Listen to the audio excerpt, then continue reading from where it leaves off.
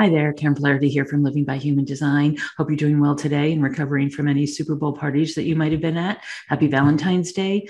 Today we're going to be talking about in human design weather, the gate 30, which is the gate of intensity or desire, appropriate for Valentine's Day, right? Okay, so we got the sun in gate 30, which is down here, coming right off the bottom of the solar plexus. And when the gate 30 forms a channel, it hooks up with the gate 41, as it does later in the week, which we'll talk about in a minute. But it started yesterday, February 13th. It goes until February 18th. At the same time that the gate 30 is in the sun, we've got the earth in gate 29, which comes off the top of the sacral here. So, in which we call the gate of commitment or perseverance. So starting the week, we've got no centers defined, as you can see here, which means it's relatively calm for most of us. On Wednesday, though, Mercury moves into the gate 41, which is right here. And so this forms the channel that we call recognition. And so it's the gate, the channel from 41 to 30. It hooks up and it will define both the root center and the solar plexus. And so we'll have those defined for a few days, just until the 18th, when the 30 moves out. Okay, so what is this gate 30 about? So it's about desire. The other half of it, by the way, the 41 is called fantasy. So basically fantasy and desire coming together. The desire can be pretty intense. And so we call this feelings or the clinging fire in the original I Ching. And it's the freedom recognized as an illusion and limitation accepted as a fate. And basically we all have desire, right? We all have desire, whether it's for material things or sexuality or fame or fortune or any of the things humans desire. We have this feeling of desire and it doesn't go away. It's always there. And the funny thing is, Richard Rudd will talk about in a few minutes, is that we try to get rid of it, or we try to transcend it somehow, or we try to say, oh no, we don't have any desires, or no, I don't have any wants. And that's not really the truth for any of us. And so that illusion, right, it really never goes away. We always have some desire. In the incarnation crosses this week, it's called the cross of contagion, fates, or industry. And in the gate 29, it's called commitment usually, or the abysmal or perseverance. The abysmal, I think, is because some commitments we would rather not get into. And we say yes, and then we kind of regret it immediately.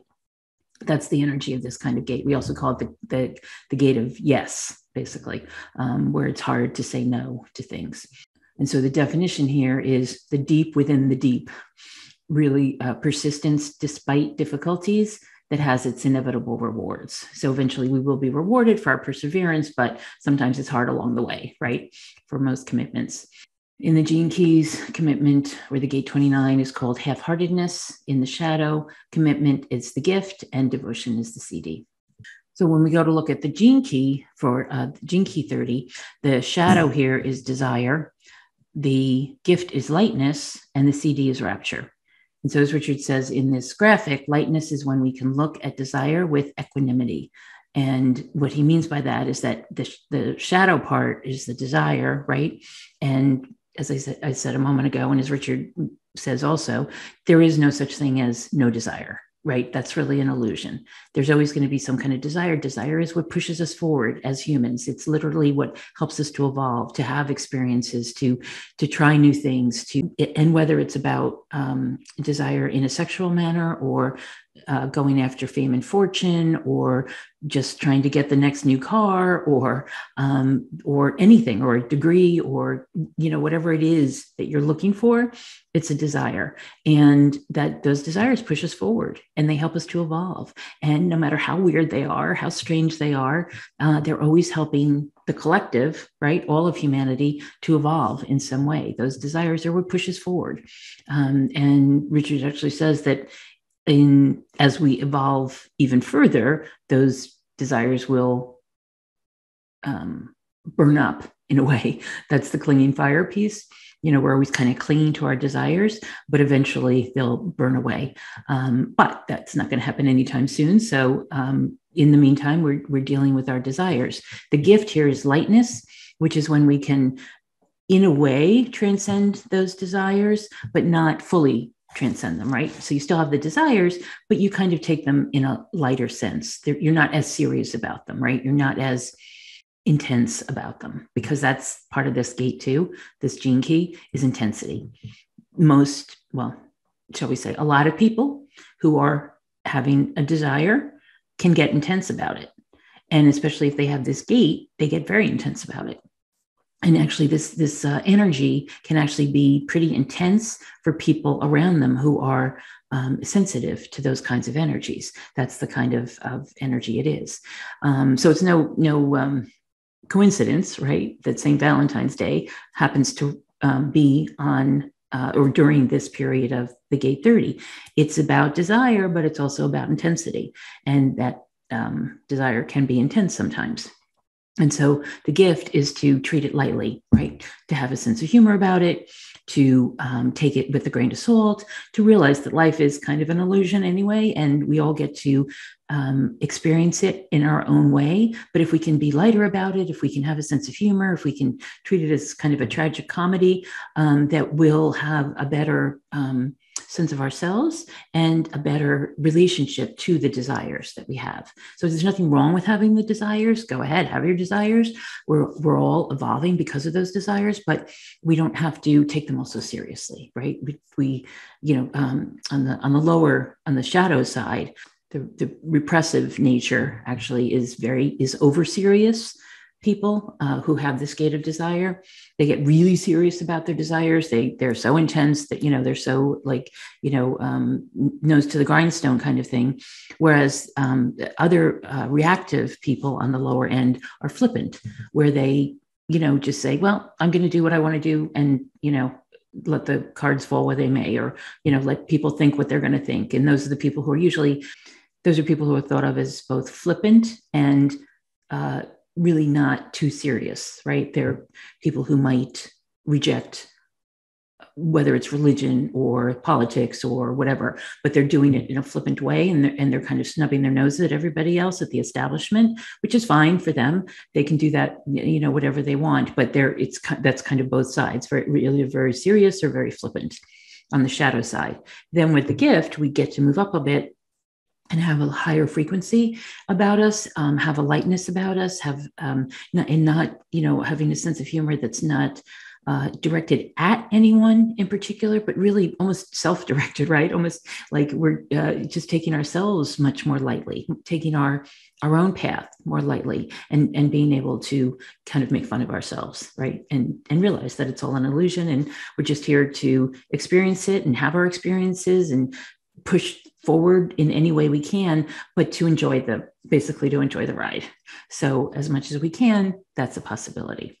So he also says, as every human being learns, the cycle of desire is eternal. In other words, there's no getting away from it. I think it's Eastern Buddhism says that desire is the root of all suffering, but it's like money, right? They say that money can be the root of all evil. Well, it's not money that's the root of all evil. It's really the love of money that's the root of all evil. And so it's the same thing with when we're either trying to get away from desire or trying to be in the desire. Either way, it's not going to end up that well for us. But if we're taking it lightly and just taking it for what it is, the desire is always going to be there. That's what's pushing us forward.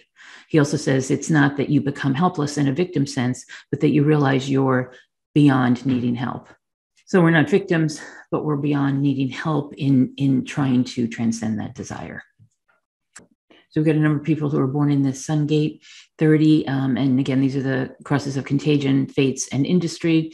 And so these would be people who are, as you can see, in their own fields, quite intense, desiring of probably of, some fame, some notoriety, some sports acumen, like a Michael Jordan, Chris Farley as a comedian, John McEnroe as a sports figure, Thomas Watson as the head of IBM, Louis Timpany for his creative artwork with stained glass, right? Toni Morrison with her beautiful books.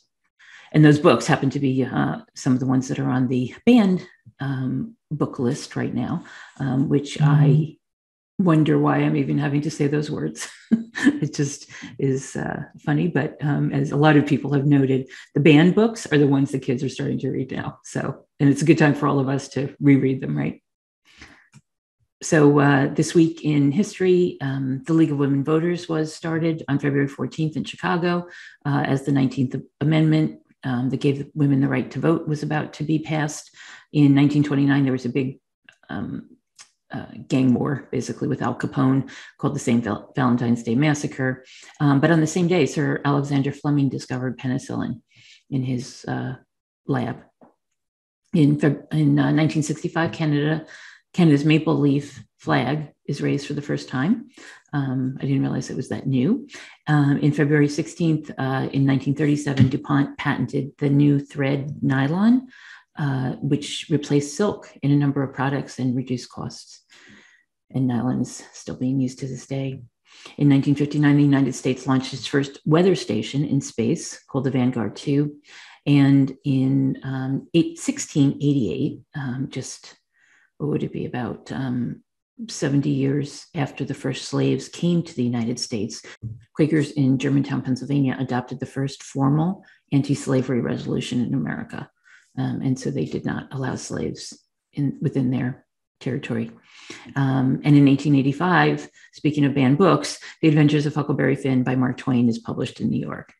So with this week, I would say have a great time for Valentine's Day. Be aware of your desires and take a look at your desires. What do you really want? What do you really seek? And how much intensity do you want to put behind that? Because the intensity can be lighthearted. You can have some lightness about it, or you can be really serious about it. And which do you choose to be? There's a higher frequency definitely when we have a little more lightness in our being, right?